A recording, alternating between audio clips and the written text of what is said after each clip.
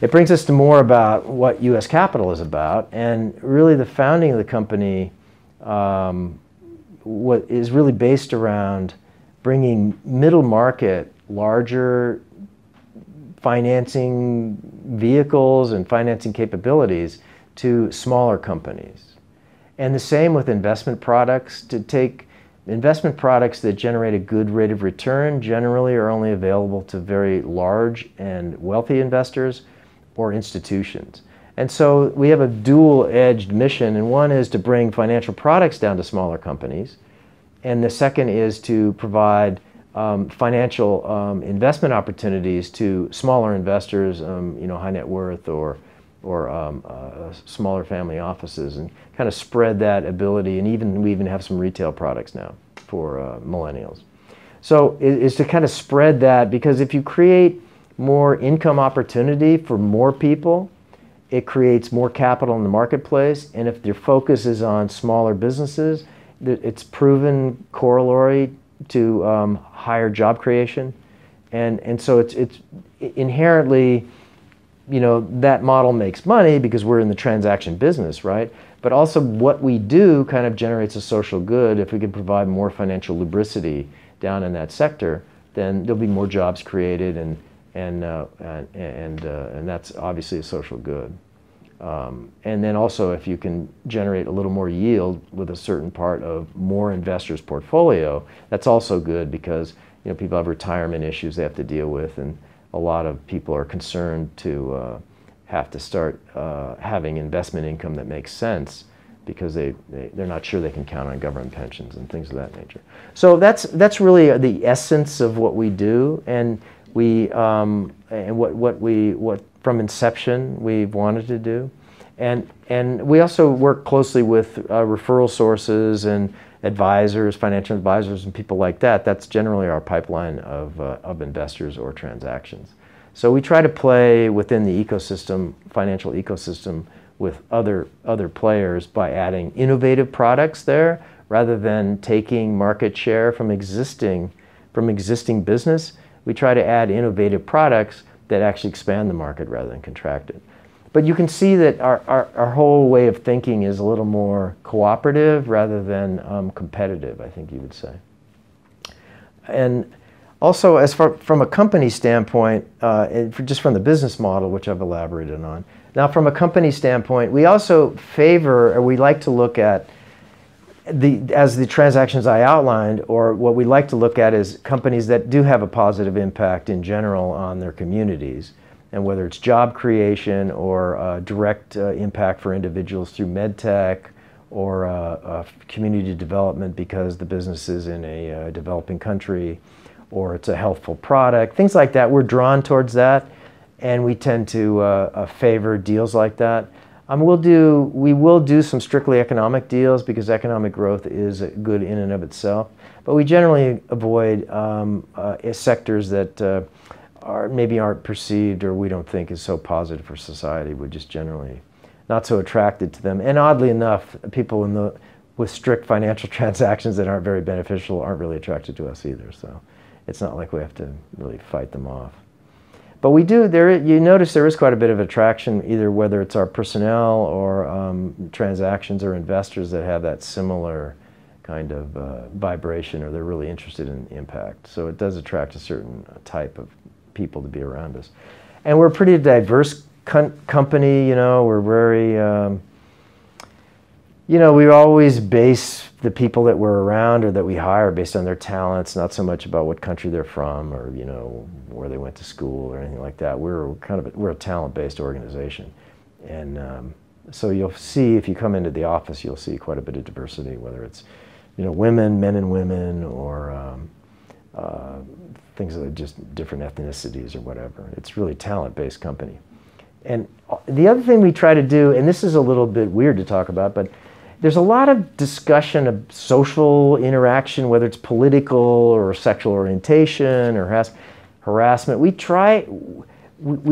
really try to have a culture where it's gentlemanly or ladylike, right? Because if people, they try to set, when you're a little lost ethically. You have to set a lot of rules and things like that. And we said, well, we try not to hurt people's feelings, right? And so you hurt people's feelings by, if they're a certain way, right, or they dress a certain way, we try not to hurt their feelings about it, right? It's like, okay, it's just a style, right? Or it's a feeling. Or if you're making unwanted advances towards people, it's not polite. It hurts their feelings, right? So I try to keep that kind of a culture where we try to be. I mean, it's a bank. I mean, we're a business. We're aggressive and smart in a lot of ways, but we do try to maintain that individual politeness and the point of respect, and basically, if you don't hurt people's feelings, you're probably well within the law. It's kind of the way we look at it. So, and that's the way we operate from a regulatory standpoint. What's the spirit of the regulation? If you operate within the spirit, more than likely you're quite well within the bounds of the written regulations. Now, you need to keep an eye on that as well, because you don't want to inadvertently step out of some regulation. But we try to be philosophically driven and intention driven, and that it helps guide us to stay within the bounds of decency, the law, regulation, things of that nature. So I think you'll find that in our company. And then lastly, we're quite technologically innovative, right? Because if you're dealing with smaller transactions in a smaller cap marketplace, the reason there's not a lot of good service in that sector from the past is the complexity and expense of the transaction cost. Right?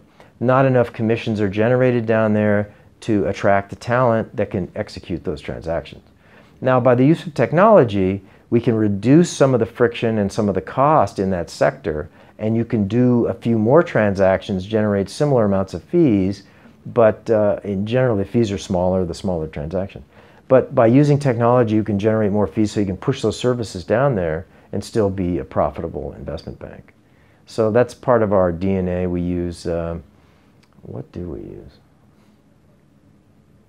We use a lot of digital marketing and big data analysis of our database, things of that nature. We use investment platforms. There's some innovative regulations that have come out about advertising offerings and things like that. Very few people use those.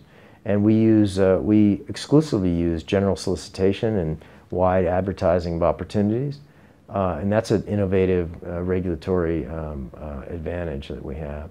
And then we have investment platforms. You can see our offerings online, like you never could before. And we can digitally market and advertise them either through social media, or we use email, or we use press releases, things like that. So that's relatively innovative. Lastly, in an emerging sector is venture secondaries. So there's a lot of pre-IPO companies that aren't going IPO as soon as a lot of investors have wanted to. And a lot of these venture funds, they have a horizon of their investment. They may have to be in for 8 years, start harvesting investments at 5 so they can get out. Some of these pre-IPO companies has been, past 5 years and they're not out. So these earlier investors need liquidity for their investors. So we do use an alternative trading system platform for relatively large blocks of alt investments. And that is getting very, very busy because, again, a lot of people are choosing not to go IPO, and so their early investors need out. And so we can do trade, $3 to $5 million blocks of alternative investments, or pre-IPO, the usual names, usual suspects in that area. And I think, philosophically and looking ahead, I think you look into ICO, you look into blockchain, I think you'll probably find in the future, and we're starting to do that a little now, is the private securities, even the smaller private securities, we're starting to do, and we're working on keeping a blockchain ledger of the security itself, so that in the future, when there's more wide adoption of digital ledgers for capitalization charts and the shareholders, that when there's wider adoption at the grassroots level, then they'll develop marketplaces where you can trade those securities. So right now, the only real trading in secondaries are big blocks, big companies, pre-IPO. But there'll come a time when these smaller securities also will have a secondary market, not unlike the stock market. So we are on the edge of that, and we've been looking carefully at best practice in the sector and what's going to lead? I mean, again, you go back to what's the philosophy behind the regulation in this sector? It's investor protection. So you really have to think, if you're going to use a system like that, at first it might look like a free-for-all, unregulated world, but we're really looking at it like, well, how is it going to be regulated? Let's make sure we set up our practices that are going to meet the inevitable regulation that happens in the sector, rather than cowboy it outside the norms. Because things like that, when it affects consumers, when it affects investors, things of that nature, the regulators are tasked to protect them, and they will make all their regulations around that kind of protection. So it'll be relatively conventional in the protections. So we're looking at that. So that's about it.